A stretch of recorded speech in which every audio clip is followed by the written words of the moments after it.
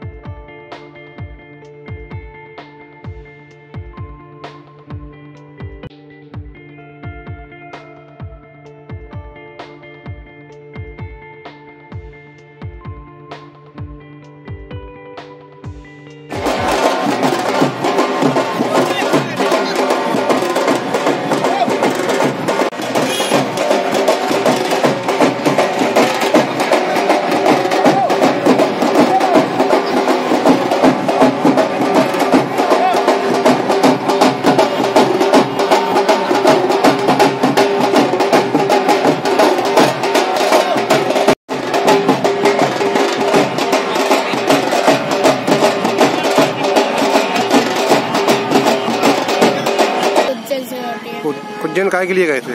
उज्जैन खेल परिषद मलखम के लिए। मलखम के लिए तो मध्य प्रदेश से और भी जगह के लड़के थे वहाँ पर? हाँ। लगभग कितने जने कोई हुए? ये पता नहीं है, वो बहुत सारे बच्चे थे उज्जैन से आए थे। अच्छा अच्छा। तो कैसा लगा आपको वहाँ पर? बहुत अच्छा लगा था। आपका हाँ हाँ बोलो बोलो। वहाँ भी व्यवस्था बहुत अच्छी थी। और आपको मतलब आपका प्रदर्शन कैसा रहा वहाँ पर? बहुत अच्छा था। बहुत अच्छा रहा। उज्जैन काहे के लिए गए थे? बच्चों को लेकर गए थे 3 दिवसीय मलखम खेल में। 3 दिवसीय मलखम खेल में वहाँ पर क्या क्या हुआ? वहाँ पर 3 दिन में प्रशिक्षण वगैरह चला, प्रशिक्षण करते रहे थे। बच्चों ने प्रदर्शन किया, खेल चलता रहा। हाँ। हर जिले से टीम आई थी। अच्छा अच्छा। सागर जिले से गए थे। जी जी। कैसा लगा वहाँ पर? बहुत अच्छा लगा देखकर। कई प्रकार की प्रदर्शन किए बच्चों ने, अच्छी अच्छी चीजें देखने को मिली, बच्चों को भी सीखने को मिली और आगे बहुत बच्चों को लेके जाएंगे। बच्चों को भी बहुत मजा आया। शाहगढ़ से सुनील तिवारी, सागर टीवी न्यूज।